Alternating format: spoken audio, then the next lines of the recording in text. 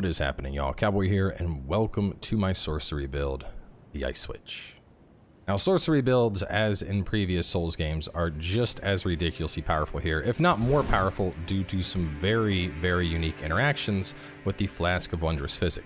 But while this build is capable of putting out just absolutely insane amounts of damage, it is definitely a very squishy build, and it's a playstyle that, while you can melt the entire world, if something sneezes on you, you're probably going to die. Either way, let's jump on into it, and the first thing I want to talk about are the stats. Now, because I wanted to go all the way up to the soft cap of intelligence at 80, we actually ended up sacrificing a bit of strength here, so we're only at 40 vigor. 40 vigor is the very first soft cap. It's where you start to see your diminishing returns, but vigor does go all the way up to 60 now, and that has been confirmed. Going past 60, you'll see very minimal returns. So when it comes to vigor, 40 or 60 are the 2 points you should really be aiming for, which most of my builds have been 50, so I'm like, not bad. Mind we have up to 36, which gives us 196 FP. The amount of mind you use, you're really gonna have to just feel out for, see how much you feel you need for casting. I feel that close to 200 FP feels healthy. Endurance we have at 20. Personally, I don't like going any lower than that. We could just for equipment load concerns, but at 20, I feel like that's the bare minimum for me to be comfortable with rolling and attacking.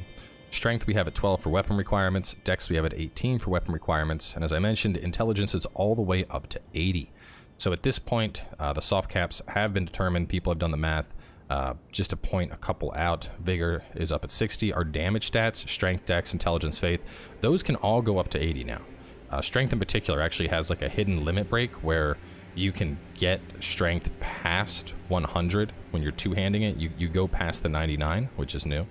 Actually, it might have been in Dark Souls 3 as well. But anyway, beyond the point.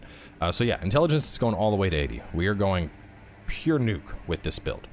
Faith and Arcane are both left at base. Of course, this is the same character as before, so it started as Confessor, which is why I have 14 Faith.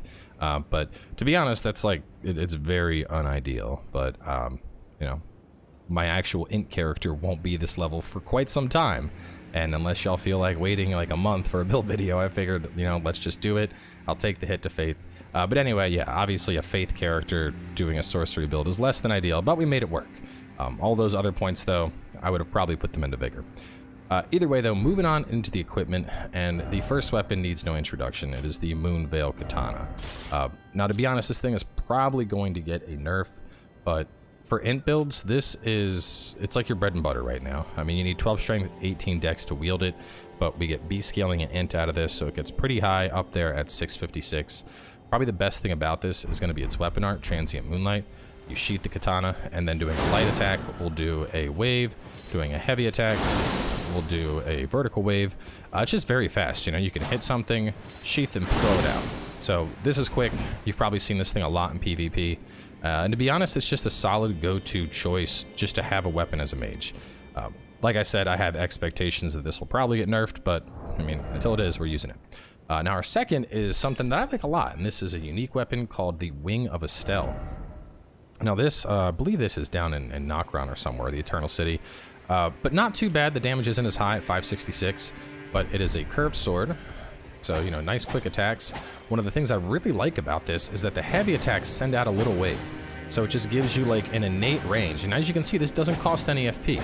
So that's really nice. Going into the weapon art, a little long to get out, but those explosions can multi-hit, so definitely a really cool weapon all around. And I like it as a good offhander just because of the ranged attack nature of it. Of course, we also have the iconic weapon, the Darkmoon Greatsword. Now, while we don't have the 16 strength, if you're at the breakpoint of 12, which we need for Moonveil, we can still two-hand it. And Darkmoon is still good. Obviously you enchant it. Our heavy attacks are going to do these beams. Those heavy attacks can also be charged to do an even stronger beam. And Darkmoon is great. I mean, we're getting frost buildup on it, we're getting physical magic. As you can see, we're up to 778 when two-handing this, and it's not even fully upgraded.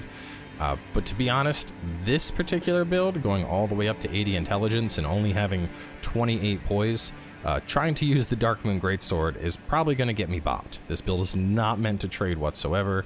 I am not tanky, so I have it, but personally with this setup, I would not recommend using it. Another one I want to give a shout out to is the Bastard Stars, and this is a boss weapon from Estelle. In general, I'm not going to be detailing where to get every single item moving forward on these videos. You know, there's a lot of information out there now. The various wiki sites are beginning to fill up with where you find stuff. So we're going to save time. I'm not going to go through the map and point out where you find everything, unless it's something that's still kind of rare. But Bastard Stars is pretty interesting. This is definitely more of like a battle mage type thing. You need 22 decks for it, and it gives you like a one-handed flail style attack where you can whip stuff. Let me see if I have it just to show off the weapon art. Where are we at? Dex. There we go. So the weapon art's kind of interesting. You do this build up and then throw out, and it does a bunch of little explosions. So it's very similar to what we were getting with the Wings of Estelle, but it just hits harder. I don't think it works with this build. In a similar fashion to the Dark Moon, this is more of like a true battle mage spell sword, like you're in the fray whacking stuff. This is a caster build through and through.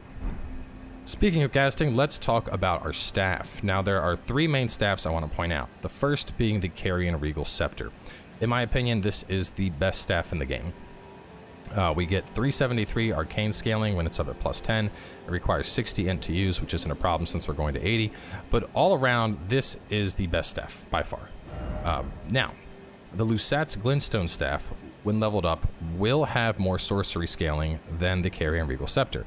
However, this will consume additional FP to enhance the power of sorceries, and it is not worth it. In my testing, it's roughly a 10% increase. If you consider the additional sorcery scaling that it's going to have over the Carrion Regal Scepter, you're looking at roughly a 13% increase in damage for a 50% increase in your FP costs, which, especially in terms of progression and whatnot, it's simply not usable. You know, 50% increase cost for 13 damage, that's going to be a big no thanks for me. Now, the one thing I want to point out is, with the Flask of Wondrous Physic, we can get the Cerulean Hidden Tear, which will eliminate all FP consumption for roughly 10 seconds. While that is active, it may be worth using Lusats, because you have a 10-second window where you're just going to be able to nuke, and it doesn't matter about the FP consumption. But to be honest, popping this, and then switching to Lusats, and then using a spell, and then switching back to another staff, that's just a pain in the ass. It's a pain in the ass, so I'm not worried about it. If you really want to be Mega Glass Cannon-y, that would be your choice. We also have the Azure Glintstone staff. Now this one will also cost more. This will cost roughly, I believe it was 25% additional FP in my testing, but the reduced casting time is very minimal. I casted a spell with this, and actually broke down the frame data, and I calculated a 8% faster cast speed with the Glintstone staff, which an 8% faster cast is like less than a fraction of a second. So ultimately, just really not worth it, especially when you consider the additional FP cost. All around, Carrion Regal Scepter is going to be it's going to be your go-to. This also boosts the Full Moon Sorcery, which will give us an additional 10% damage on our full moons, which is nice. And then lastly, just because we are squishy, I have a shield, Carrion Knight Shield. Pretty nice choice here, has a decent guard boost when leveled up, 100% physical, and I've put Golden Parry on it just because that way, if I really need to get off a parry, this allows me to do it from a little farther back from range, being able to do that safely.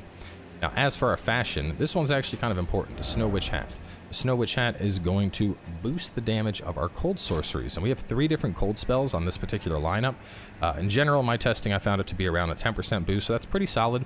And there are a couple different helms that can be okay. This one gives you int, this one is going to give you some more mind, but at the detriment to your stamina, and a lot of these are going to be detrimental in some way.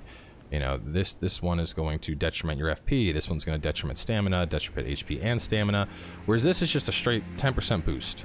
And also, it obviously looks really good. The fashion on the Snow Witch is fantastic. So, of course, we've gone with the Snow Witch robe. I went for the Nox Monk Bracers, and in general, if you take heavier gloves, it starts to do this. So, you know, at first I was like, all right, I need some poise, but then I look like that, and we don't do that shit here, right? This is a fashion game, first and foremost. So, with the fashion game, oh, actually, White Reed Gauntlets, they seem a little bit higher. Okay, yeah, go for the White Reed Gauntlets. You just want something that you can wear that will go underneath the robes. That's the most important part. What about Zamor? Will they? Ooh, Zamor will go too. Ooh. Just spent more time looking at the various gloves. Okay, so Zamor it is. It's going to give us a whopping 3 poise, but this is probably the highest defense we can get while maintaining our fashion. And then under the legs, we went for Super Chungus We're going for the Fire Prelate Greaves here. If you don't have those, go for Lionel's Greaves. You know, you can't see it under the robe, so this is where you can be sneaky and fit a little bit of poise into the build, which isn't bad. 30 poise, it's not a ton, but, you know, it'll get us by. Moving on to our talismans. Erdtree Favor +2.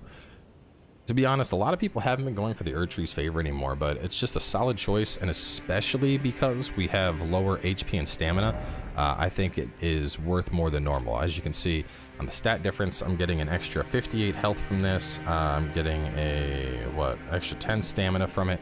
I'm getting, well, I'm going into a heavy equipment load if I take it off. But so it's gonna help here because we are really bare minimums on our other stats. Besides that, Green Turtle, because I have low stamina, I want to make sure that I have that ability to dodge around. Graven Mass Talisman, this is going to be a pretty nice boost around, hang on a second, let me check. I was running these numbers with Tox the other day. No, can't find it. I want to say it's like an 8% or a 10% flat boost to sorcery damage. And then our last one, which we had just swapped off of course, is going to be the Radigan icon, just to shorten the spell casting time. Now, in general, two big casting ones, of course, is the Godfrey icon and the Radigan icon. And the big deciding factor is whether you're charging spell or whether you are just doing quick casts. And one thing I want to point out is that not every spell can be charged, and a lot of spells in particular, they can actually be like held to cast, but I don't believe that picks up the charging bonus. So you can see right here, no mention of charging. This can be cast repeatedly, but no mention of charging. This one has charging. That's what you need. Charging enhances potency. So unless your spell, you know, this is hold to continue releasing power. Charging enhances potency. Can be cast in motion.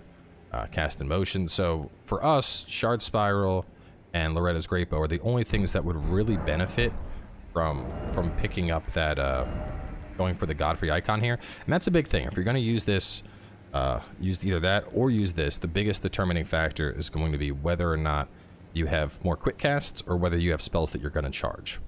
Kind of on that note, because I know I had them both on the Faith build, I've since found the Phlox Canvas Talisman. I would slot that into the Faith build as well. I'll have an updated build video discussing that a little bit down the line. Moving on from there, though, probably the most important thing is going to be the Flask of Wondrous Physic. We're going to combo the Magic Shrouding Cracked tier and the Cerulean Hidden tier, and this is going to eliminate all FP consumption for about 10 seconds, while also giving us a magic boost that I believe was another 10% damage boost, or possibly even more than that. It might have been 15 to 20. But either way, when we pop this, we melt things. Now, just to point out those two tiers in particular, because that is kind of a specific part of the build. The first, from the Road of Iniquity, you just head east, and then right by this dead Erdtree, you'll find a thing to fight. The other one is here from the Mausoleum Compound. You go up and you right here, the Minor Erdtree. You go around this little cliff to the Minor Erdtree, and that's where you'll get the other one. So let's talk about our spells, because there's a lot to go into with our spell breakdown. Now, in general, real fast, just to go through, because I know people are going to be asking. For early spells, I'd recommend Carrion Slicer, Rock Throw, and Glintstone Arc. For your mid-game, I'd recommend getting Glintstone Ice Crag, Loretta's Great Bow, and Night Maiden's Mist. And then into the late game, either Renala or Ronnie's Moon, Comet Azure, Adula's Moonblade, and Shard Spiral. For PvP in particular, I really like the Stars of Ruin and the Cannon of Hama. Moving on to our particular spell loadout, though, and this is my general go-to for almost all the PvE content. First up, Ronnie's Dark Moon. Now, you'll actually get more damage out of Renala's Full Moon, but Ronnie's Dark Moon will cause a massive amount of bleed buildup. Now, both of these spells have a unique effect of causing the target to take more magic damage, 10% in fact. But what's interesting is this will stack with Frostbite. So if you get Frostbite on the target, you're getting that 10%, and then you're getting the 20% additional damage the target takes when frostbitten. So because of that, I prefer Ronnie's Moon, even though it does cost more and it does a little bit less damage. In my testing, and this was mostly done against the trolls in the starter zone, I could do one Ronnie Dark Moon, and then I could follow that up with a single Glintstone Ice Crag, and that was enough to proc Frostbite on those targets. If I was using Glintstone Ice Crag on its own, it took up to 5 to be able to proc Frostbite on the target. So that's a lot of buildup that's going to be going out. If you have a weapon that already has Frostbite and you're sure you can get it off easily, then I think Renala's Full Moon is going to be a superior choice. But if you're trying to open and get that Frostbite on fast, Dark Moon is great. Moving on from there, though, Glintstone Icecrag. This is our daily driver. This thing has a 12 FP cost. It has very, very solid damage for that cost. It can proc Frostbite. All in all, just a solid basic use sorcery spell. Next up, we have Shard Spiral. Now this, you have to go all the way through the Mage Lady's quest line, the one that's in Waypoint Ruins. But this, I consider it to be like an upgrade to Glintstone Arc. This is going to be a multi-hit attack.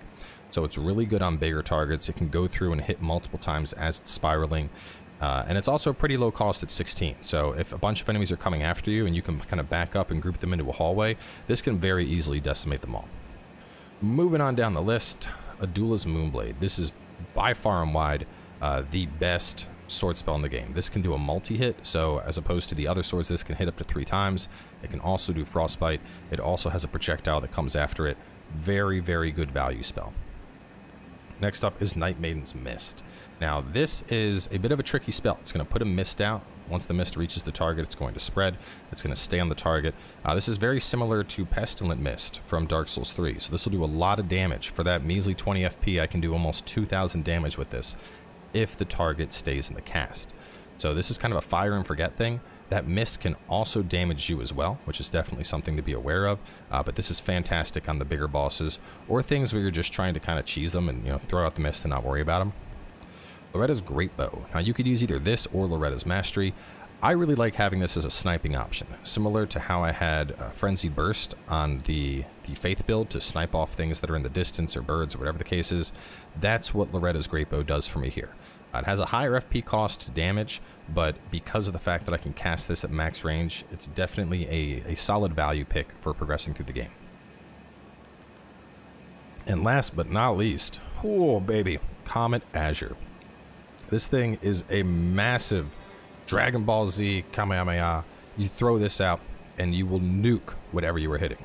Now, we have 2 primary nukes. We have Comet Azure and we have Meteorite of Estelle. Meteorite of Estelle is absolutely terrible value in terms of damage to FP cost. However, if you have that flask active, the one that eliminates FP costs, you can do some serious damage with Meteorite of Estelle. You can also do some serious damage with Comet Azure, because we can just hold down the cast button and continue to fire it out.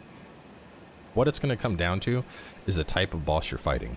If you're fighting something where you think it'll be distracted by your summon and it's going to stay in place for maybe 5 seconds, Comet Azure is going to be your nuke.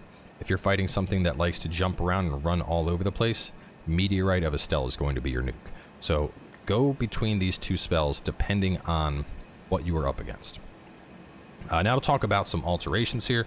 Terra Magicus, this is going to put down a sigil on the ground that does a big boost to your magic damage. And it's nice, but it adds another level of situational kind of conditions to this build, and this build already nukes. When we put this down, it's going to create a sigil. We need to stay in that sigil. It's not super small. I can show it real fast. But in general, you know, we're already so squishy. The idea of like, okay, I need to stay in this little circle, that doesn't really appeal to me. Now, there are particular situations, such as dragons and world bosses, where if you're fighting something and you know for a fact you can get that off and nuke it before it can do anything, that might be worthwhile. But outside of those very specific circumstances, in general, it's going to be kind of risky for you to get that off. Moving on from there, Cannon of Haima. I really like this thing for PvP. This is going to do, well, let's go through some of the moves real fast before I talk about the alternates. So Ranni's Dark Moon. This one is a large build-up. You're going to float up in the sky. The moon's going to start off slow, and then it's going to zip off and hit your target. It's going to also do an explosion. Glintstone Icecrag, cast repeatedly. Like I said, this is our daily driver here. This thing is getting lots of damage and causing frostbite. Shard Spiral. You can see each of those twists is going to be a hit. So really good damage on your bigger bosses. Adula's Moonblade. You can cast that multiple times if you don't run out of FP. Night Maiden's Mist. I think I need to target something for y'all to really see this. Well, let's just cast it out. So you're going to see there's like a little mist, and when it hits the point, it's going to create a silver mist, which will deal damage. Loretta's Great Bow. As I mentioned, you can snipe distances, like as soon as you can lock on, you can hit something with that. And then Comet Azure.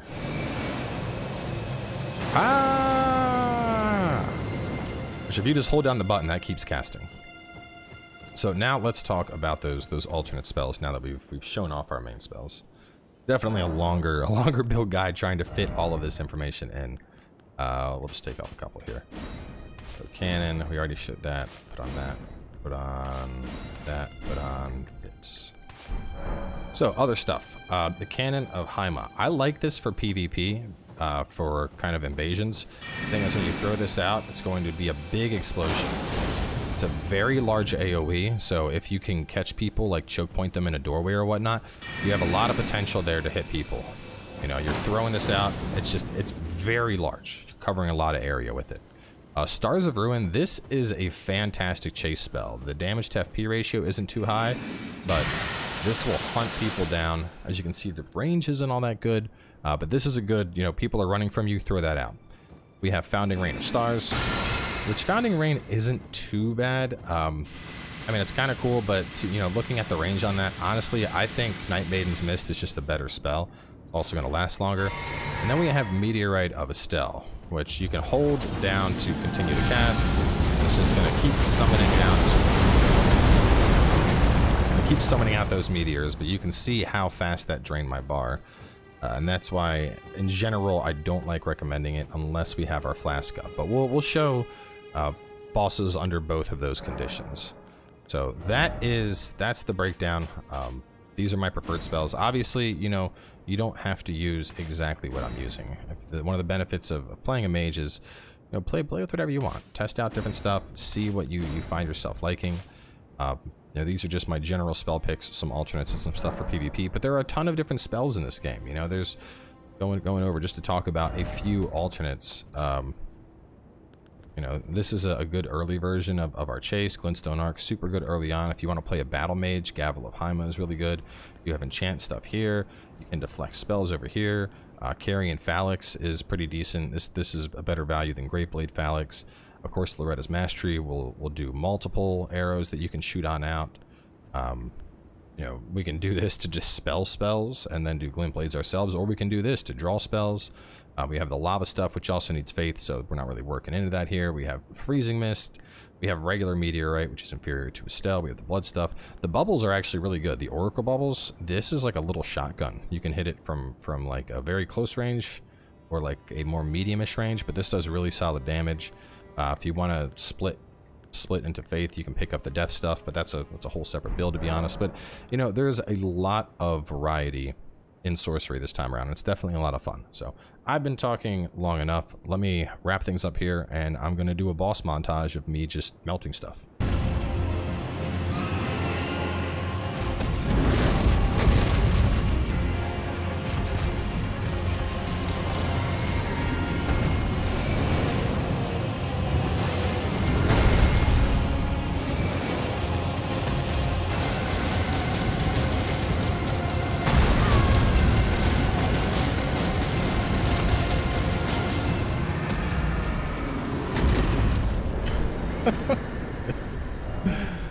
Alright, let's fight this dude. I remember him from the strength build video.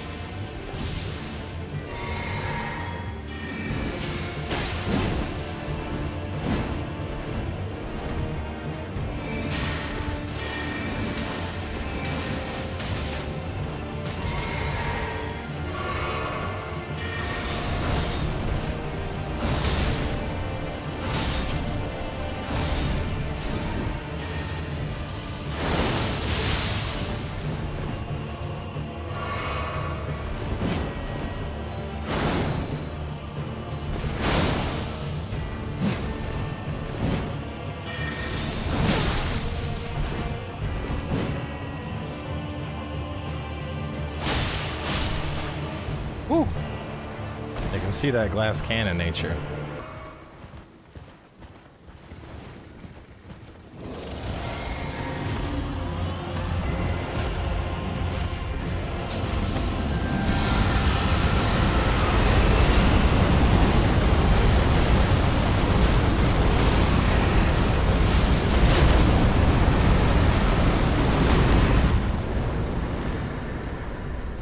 Next we got a Death Bird.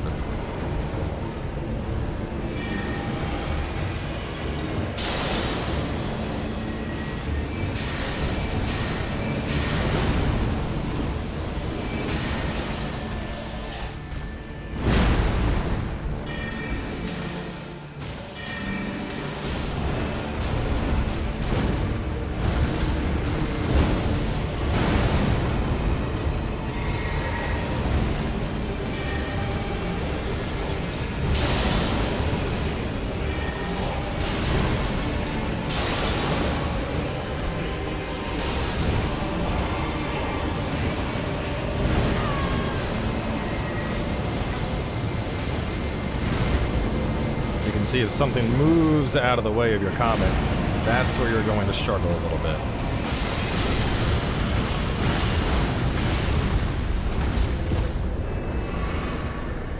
That's exactly why I usually use Meteor as an alternative on dudes that move a lot. Let's fight through White Ridge Road a little bit. This will just kind of give you an idea of how this works with like general progression. You know, getting through fighting enemies, how well you manage your FP, stuff like that.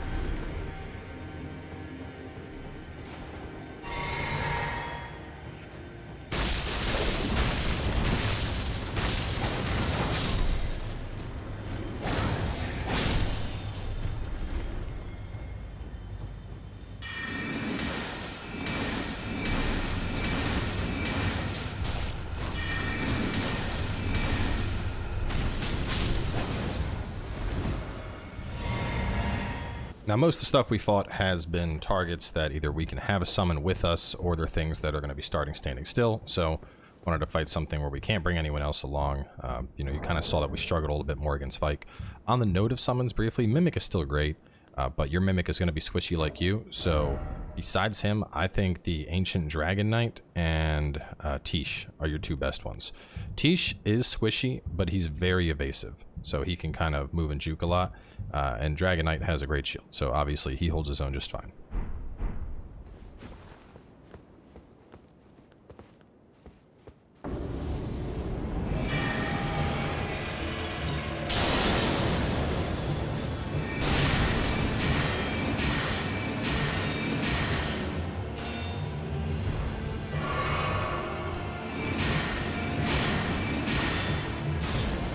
You can see with the shield, and this is where you're going to start to struggle a little bit with like a more mage build.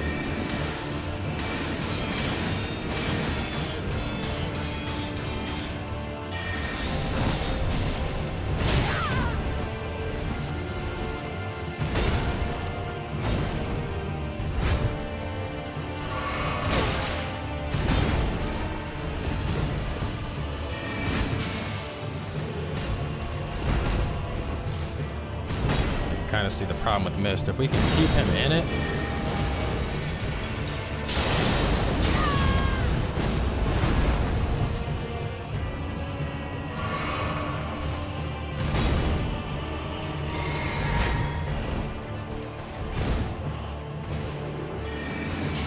see, and this is why when people are like, oh well, casters are just easy mode. Like, I mean, yeah, we can melt certain bosses, but then there's things like this dude where it's just a trip to the struggle bus, you know?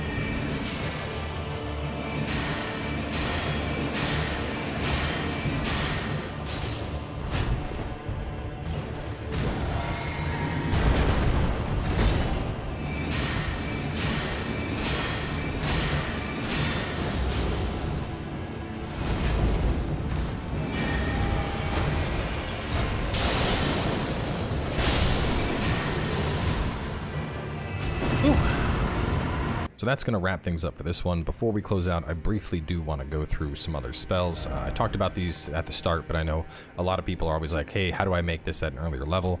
So just some early stuff. At the beginning of the game, Glintstone Arc, this is going to be like one of your bread and butter spells. Great AoE, great clear. Can't go wrong with this. Comet or Glintstone Comet Shard, both of these are pretty decent when you get them. They're obviously not as cost effective as Arc, but they give you a decent range damage option. If you really want to do one of the Phalanxes, I would suggest the Carrion Phalanx. You get this one a little bit later, but it's better than Great Blade and better than the regular one. Magic Downpour, also a decent earlier spell that you can get, and probably one of the most surprising, which I don't see, but Carrion Slicer. It's the little sword you can pick up super early. In terms of just the damage output to the FP, it's actually the most cost-effective spell in the entire game. It can tear through bosses, but it's definitely more of a Spellblade thing because you're in melee range. Besides that, this stuff is more situational. I wouldn't suggest trying to use it for damage.